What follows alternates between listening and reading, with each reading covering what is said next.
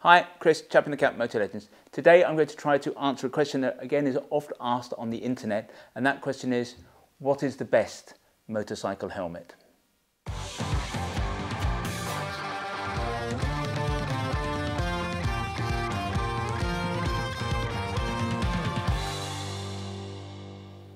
Who makes the best motorcycle helmet? Now obviously I understand the question, I understand why people might want to ask that question, but in its own right, it's a little bit simplistic, it's perhaps a little bit broad. It's like asking who makes the best bike. Ask 10 people, you'll probably get 11 different answers. The best helmet depends on what you're looking for, what is best. So for some people that'll be the safest helmet, for others it'll be the quietest helmet, the most reliable, the most versatile perhaps, the most comfortable. And then we have to look at whether, the kind of helmet that we are rating, in that there are open face helmets, full face helmets, flips, adventure helmets, race helmets, off-road helmets. And one has to acknowledge that one man's meat is another man's poison. So I'm a particular fan of flip lids, but if I came out and said this flip lid is the best helmet on the market, someone else might not rate flip lids at all. So there's going to be no universal panacea here. I cannot come up with a helmet that's going to suit everybody. There's another truth here, which is that the best helmet in the world, whatever that is, it's not going to work on you if it doesn't fit you. So I am going to end this review today with a helmet that I think is the best helmet in the world. But if it doesn't fit your head, it's going to be useless. It just won't work for you. And that's because all brands of helmet have a different internal shape. We also, as riders, we all have differently shaped heads. So we've looked at these two guys before. Technically, these are both the same measurement. So let's say they're a 58 measurement. Mr. Roundhead, Mr. Oval Head. The helmet that fits this guy well is not going to fit this guy at all well, because his helmet is going to be a round shape. When Mr. Ovalhead puts it on, it's going to be very tight at the front and back of the head. When this guy puts on the helmet that fits, when Mr. Roundhead puts on the helmet that fits Mr. Oval guy, then that helmet's going to be far too tight at the sides, it's going to be long at the front and back. What a lot of people do, they take the measurement with the tape measure, come up with the fact that say they're a 58, and then assume that they can just order a 58 online. It just does not work like that, as we've seen. And then of course, that's in the horizontal plane. There's then a vertical plane, because our heads, which go up into the helmet, they're not all the same shape. Some are kind of dome shaped, some are sharper shaped. So it's quite a challenge to find a helmet that works exactly for you. And then there's one other factor, which is face shape. Now, this guy's got what we might call a pear drop face. This guy's a little bit fuller in the face. And anyone who thinks that you can take a helmet and it's going to fit all these people with different shaped heads, different shaped faces, they just don't understand how helmets work and how helmets fit. Nevertheless, despite all these reservations and caveats, I think we're up to answering the question, who makes the best motorcycle helmet? As suggested, there are lots of criteria that can be applied to this holy grail of quest, the quest for the best motorcycle helmet. But we would be bold and suggest that when most people ask who makes the best helmet, what they're actually asking is who makes the safest motorcycle helmet, because protection obviously sits at the heart of motorcycle helmets. The primary function of a motorcycle helmet is not, funnily enough, to match the colour scheme of your bike and its paintwork, it's to protect your head. So before we progress and talk about this in a little bit more depth, I want to put to bed a few urban myths. And one of these is that all helmets are tested to the same standard. That standard is known as ECE 2205. Therefore, all helmets have got to be the same. I'm afraid that's not at all the case. It's a bit like saying that because all motorcycle riders have passed the same test, we all drive to the same level of competence on the road, and clearly that's nonsense. 2205 is a very minimum standard. It is not, in our view, particularly demanding. There's a new standard coming through now, 2206, which is more demanding, but it's a fairly low level. And what we know, because we've discussed it at length in previous videos, is that you can buy a helmet from Lidl, from the supermarket Lidl, for £25 that technically passes 2205. But there is a huge difference in the protective qualities of helmets that just get over the finishing line, as it were, that just meet the standard, and those that pass easily. One of the problems is that once you've had a helmet tested, you send your prototype in, it gets tested, it comes back and you're told it passes 2205, no further retesting is required. And some of the factories in China and other parts of the world, that's it. Nobody knows whether they are cutting corners, using thinner EPSs, thinner shells, or whatever. So it is absolutely not the case to imagine that all helmets are the same. Also, the premium brands test their helmets continuously. So a company like Arai or Shoei or Schubert, I don't know the numbers, but every 500 helmets that come off the production line or 100 helmets, they pull one off and they test that helmet against the standard. And if it fails, they will destroy the entire batch. The other thing, of course, is that these brands, the premium brands, don't test to meet 2205 because a lot of them are involved in motorsport, in MotoGP and so on. They are testing anyway to a much higher standard than 2205. So the suggestion that all helmets are the same because they're 2205 is, I'm afraid, just nonsense.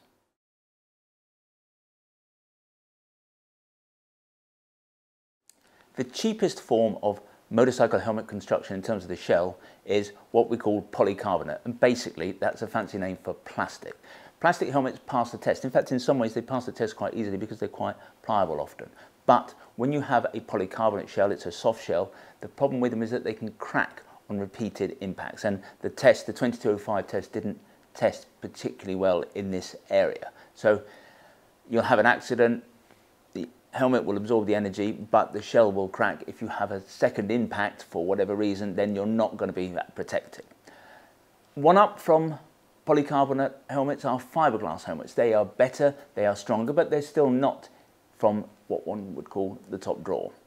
I think it would be not unfair to suggest that the best, most protective helmets on the market are made from what we call composite shells. Now, there's a huge range of technologies and initials and patented systems that are used by the different manufacturers, but a composite shell is basically fiberglass interwoven with something like Kevlar or carbon with sheets or strands, something like that. So it's a fiberglass base, but then they strengthen it with something much stronger than fiberglass.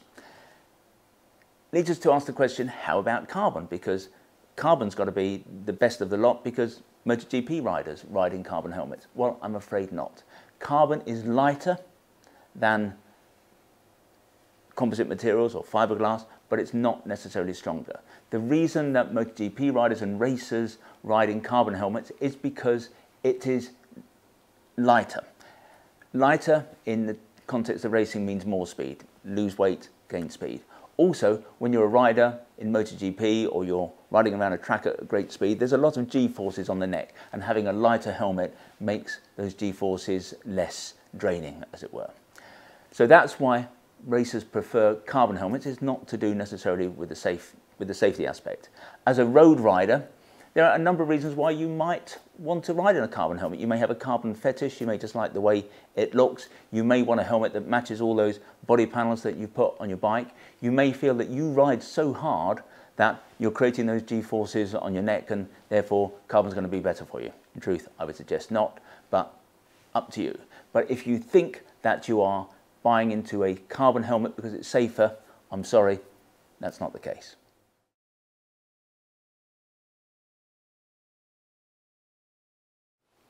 There was another urban myth that I wanted to dispel, and it's that you can choose a helmet or you can buy a better helmet based on its Sharp rating. Some hold the Sharp system dearly because it makes decision making easier. It takes the decision out of their hands. They just look on the Sharp website, a 4-star has got to be better than a 3-star, a 5-star than a 4-star, and so on.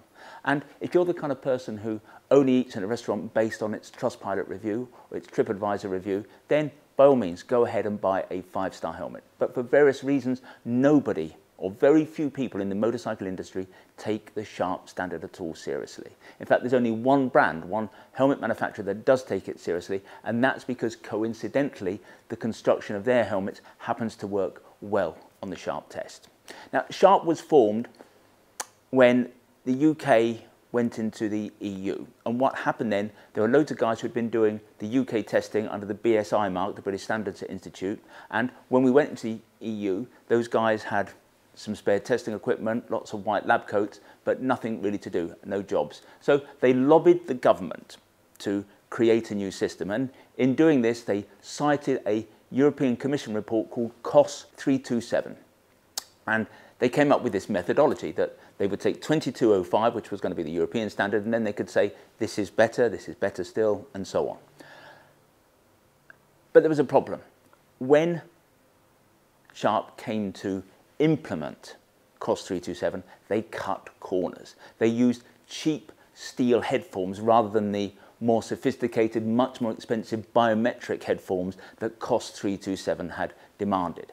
When Sharp came out with their very first round of tests, they awarded 5 stars to a laser helmet. It's a £60 laser helmet. In that same round of tests, they gave 3 stars to an Arai helmet, and everyone realised clearly that's nonsense, this isn't working. And thereafter, nobody in this business has really taken Sharp particularly seriously. So if you buy your helmet based on a Sharp rating, go ahead, but you will not be getting necessarily what you think you're getting.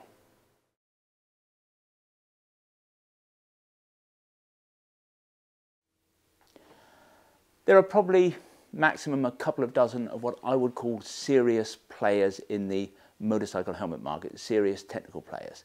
I'm going to ignore, for the purposes of this particular quest, I'm going to ignore the real cheapy brands that you find in scooter shops and discount emporiums, because let's face it, no one is seriously going to think that anyone who sells a £100 or a £200 helmet is going to be a contender for the best helmet in the world. The pool, as far as I'm concerned, contains brands like AGV, Arai, Bell, K-Berg, HJC, Laser, LS2, Nex, Nolan, Premier, Roof, Scorpion, Shark, Exolite, Schubert and Shoei. Now, I apologise if I've missed some key names there. I may well have done. That's not intended as a slur, but for me and this exercise, it's not a problem really, because I know who the winner of this is, and I know that the winner is on that list. I also don't want to get into a debate really with people about whether a Nolan is better than an HJC or a Laser is better than an LS2. The truth is it's nearly impossible, even for us, even for someone in the trade, to know that. Now, I've visited loads of helmet factories and I've sat opposite people who have tried to convince me that they make the best helmets, and they've talked about their quality control systems being better than other people, how their testing is more rigorous, that they test to a higher standard. They talk about things like MIPS. They've got softer shells, so they've got harder shells, they've got multi-layer EPSs, they've got patented technologies, they've got experience in MotoGP. All I would say is all of the names that I've mentioned who are in that group of about 20, maybe 24 serious helmets, there are 2 brands that in our view stand out from the crowd. And I don't think that most serious motorcyclists, certainly no one working in this industry, but people who really know their onions, no one's going to argue with those. Those who are associated with other brands, other than these 2 brands, would perhaps protest, but my feeling is they might be protesting too much.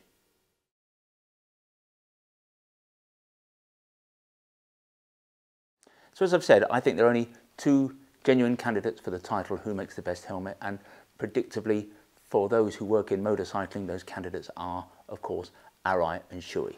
They've both been producing motorcycle helmets since the 1950s. In the case of Arai, since the early part of that decade. Shoei came on board a little bit later that decade.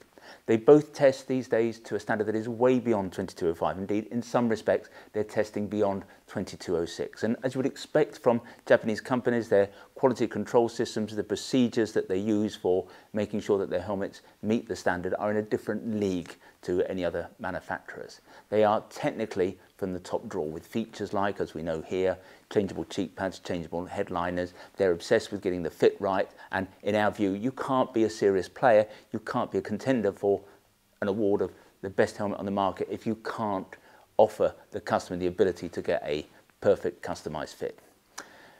Both companies have also been in the top echelons of motorsport for some 50 years. Now, we are not necessarily fans of those manufacturers who use motorsport as a route to fame and success. It's a well-worn, quick, easy, albeit expensive way to the top. And I think it's dangerous to choose your helmet based on the fact that you've seen it on the head of a famous rider. So, for example, Valentino Rossi. We have to ask ourselves, is Valentino Rossi wearing an AGV helmet? I say is. Was he wearing an AGV helmet because he thought that was the very best, safest helmet? Or was he wearing an AGV because they offered him a huge check? In truth, you don't have to be Einstein to work it out. Now, Arai and Shoei, both very much involved in motorsport. As I've mentioned, they've been involved since the 60s. And I'm sure, in fact, I know, they pay their riders. But both have been involved in motorsport from the early 60s. They have been instrumental in pushing safety as a way of protecting their riders. And no two companies have done more to define the modern helmet than these two stalwarts of the business. They were also, let's remember, the first companies, and I think this is an indicator, the first companies to come out with helmets that were accredited to the new 2206 level. And that's partly because both companies were very much involved in the latest FIM standard that came in 2018. Now, that FIM standard really shaped 2206, and both Shoei and Arai were very instrumental in shaping that standard. As a little aside, but to me, again, it's an indicator that when that standard came in 2018, not every helmet manufacturer could meet the standard. And there were a number of helmet manufacturers who, during that season, their riders had Shoei and Arai helmets on, but with different logos. And I think that tells us a lot.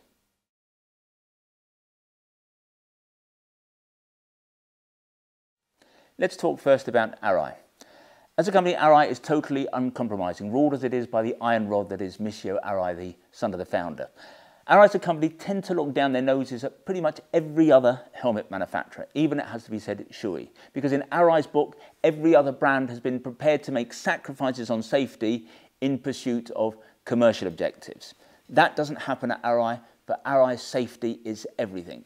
And I think they're not wrong, because every maker talks about, or talks the same rhetoric, as it were. And I've sat in front of a number of these manufacturers, and they all talk about how safety sits at the heart of everything they do. But reality is that commercial considerations do at times take precedence, because perhaps there's a need to hit a price point. They want to have a helmet that comes in at £250. And Arai's view would be, and one has to agree, if you're going to bring in a helmet that's £250, £200, you're not prioritising safety, you're prioritising commercial objectives.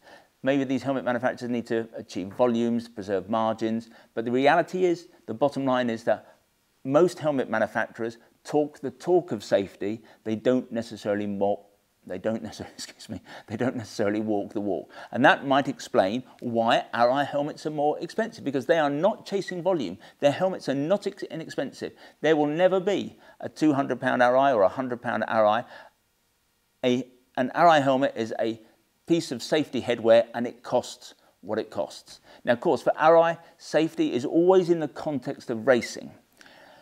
And what motivates Arai as a company is protecting its riders. That runs through the entire philosophy of Arai. Now, in the 70s, they developed this conviction that the best shape for a motorcycle helmet, for the shell of a motorcycle helmet, was a very smooth, round dome. The eggshell shape is, in its own right, very strong, but there was another advantage to having a smooth round dome, and that is if a rider went down and hit the ground, particularly on a race circuit at speed, they didn't want a helmet to dig in, because if a helmet digs in, it will rotate the head, and that can cause twisting of the brain inside the skull. That can cause brain damage. It's a concept that Arai has called, and they've called it this for many years, glancing off. However, in the years that have intervened, in the 80s and 90s, and even to the modern era, lots of helmet manufacturers have pursued a slightly different look, with helmets with sharp edges and angles, in pursuit perhaps of some degree of fashionability, but not Arai. Arai will not change their fundamental principles. What's interesting in the context of glancing off is that the new standard 2206 kind of recognises that Arai was right all along, because in the new test there is for the first time an angled impact test. In 2205 it was just a direct impact test, but now there's an angle impact for that same reason, that 2206 now recognises, or the ECE now recognises, that a twisting helmet can cause brain damage. New helmets, I believe, that are going to come on from here will, I think, start to be rounder for this very reason, because it's going to be easier for helmet manufacturers to pass the 2206 if they've got a rounder shell. So again, this kind of shows us that Arai were always ahead of the game. They knew what they were talking about. Everyone ignored them, but actually they were right. And Arai is just one of those companies. They are driven by fundamental principles, and they will not change it.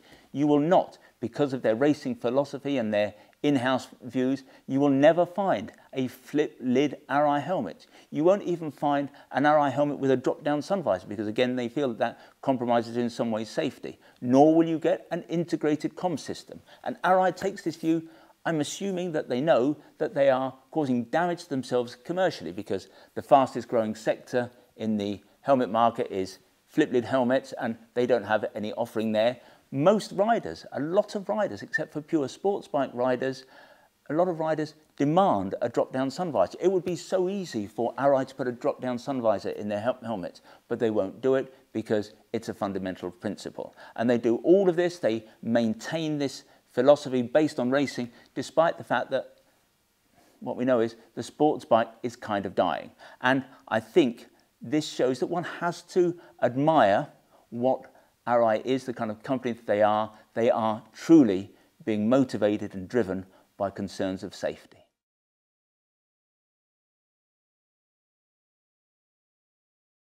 So in conclusion, there's no doubt in our opinion, in my opinion, that Arai make the best quality, safest helmets that money can buy. There are few companies that are so driven by fundamental principles, that are so monotheistic in terms of safety.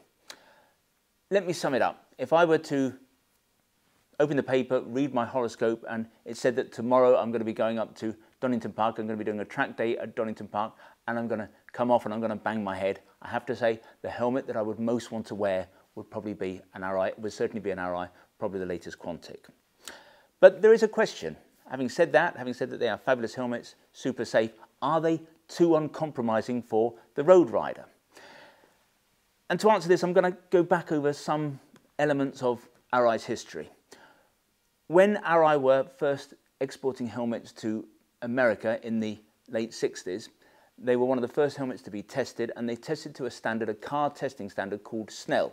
And that's still, even these days, an impressive standard, in some ways better than 2205, in some respects maybe even better than 2206. But that standard was developed for car racing, and helmets in car racing have a different job to do to helmets in motorcycle racing. A car helmet has to be able to withstand multiple impacts, so if you roll over, your head's going to bang, bang, bang against the roll cage. So that was why the Snell standard set up a preference for a particularly tough outer shell. Now, Arai adopted this early on, and that, even though Arai obviously is still in car racing, but even in motorcycle racing, Arai still have that extra thick outer shell as part of their philosophy.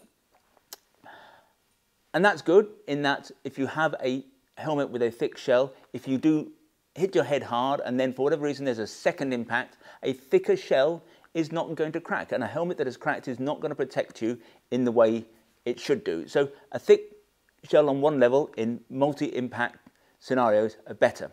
But thick shells don't dissipate energy and absorb energy in the way that you might want to. And of course the main role, one of the key roles of a helmet, is to absorb energy to stop the brain flying across the skull and so on. So what happens with Arai's, because they have this extra thick shell, a thicker shell than any other manufacturer, they have to have a really thick EPS. Now here's a helmet that Arai sent us to demonstrate this. I admit, quite tickled pink. They sent this helmet to us, and they actually put a sticker on in case we didn't understand it. But this helmet has a sticker on that says, "Do not use for display purposes only."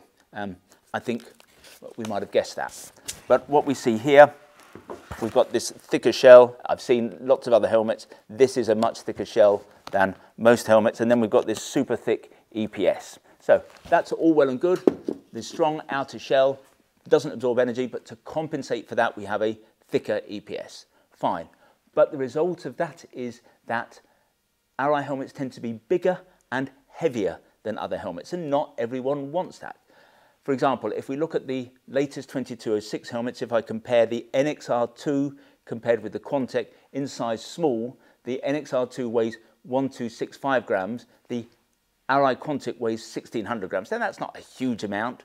That's about, from when I was a kid, that was a bag of wine gums. But in helmet years, as it were, that's still quite an amount. The other thing that comes out of Arai's racing background is ventilation.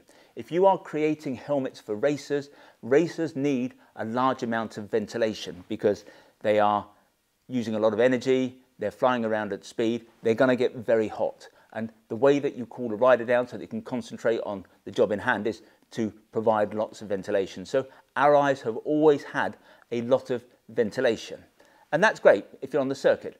But the problem is that ventilation can also be seen as noise, because if you've got a lot of air coming in, then when that air reaches the ears, that translates as noise. So the downside of Arais is that they are also a little bit noisy. So whereas obviously Arai have got a wind tunnel at their factory, when they go in the wind tunnel, they are not testing for the amount of noise that a helmet generates in the way that someone like Schubert is. They are testing for drag and lift. For them, noise is not that important. Racers wear earplugs. Noise is not a key consideration for Arai. Arais, therefore, are a little bit noisy. So, conclusion.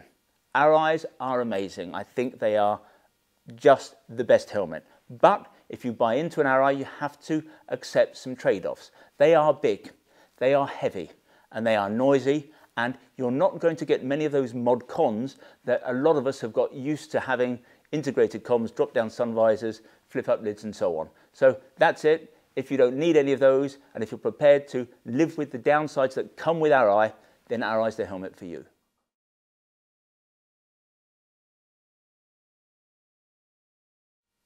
Problem is that for many riders these days, the mod cons that we're talking about are not just nice to have features. So for example, if you're someone who commutes daily and you go from west to east into the sun in the morning, and in the evening you go east to west and you've got the sun in your eyes again, a sun visor is not just something that might be nice to have, it's almost a mandatory. If you do lots of miles, if you are a big mileage commuter or you go touring, you might well appreciate of the convenience of a flip lid, which you can push up, get a bit of cool air in, and so on.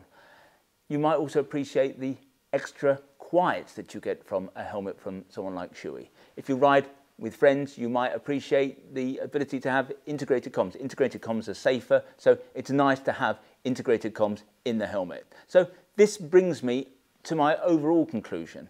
Shoei and Arai make the best helmets on the market. I think they sit head and shoulders above everyone else. I don't think there can be much debate about it. Arai gets the laurels in terms of safety and probably even in terms of quality. And if you're looking for a helmet for track days, let's say you've got a sports bike and you want something that's appropriate to a sports bike, then I think an Arai is going to be the helmet for you. But if you're a road rider, someone like me, then I think a Shoei comes into the fore. If you want superb protection, because Shoei is still a very protective helmet, but you want conveniences, the kind of things that we've discussed about that are going to make riding more relaxing, more enjoyable, then Shoei probably gets the vote. Arai's are amazing helmets, but in truth, if I was to be harsh, they are really just thinly disguised race helmets. Shoei is more open to compromise. They are still a very safe helmet, as I mentioned, but I think Shoei understands the demands of the road rider, and that's why we think that for the majority of motorcyclists, Shoei is actually the best helmet. Let me put it like this. I was talking about that horoscope that I read the other day.